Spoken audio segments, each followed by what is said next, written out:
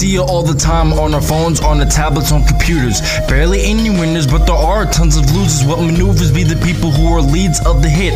An artist gets to die while the leader become rich. Or your favorite rapper died, feeling sad like you vandalized. I don't think you understand, so let me help you analyze. And say your favorite artist talks about killing a bunch of people, or flexes on a message that can get a moment lethal. They brought bad energy on the moment, now they're dead. Your tears shed, and yet you wonder why the heck they bled. If you're bringing evil vibes and moves, thinking what's outdone, chances are you're gonna end up with a negative outcome. It starts way more viral than it ends when they die, tied in the dream that we hope to survive. All it takes is a wrong move to end it all at any age. Be smart at the start or get laid up in the grave. Fame comes with a price. Either we pay with our circle or we pay with our lives.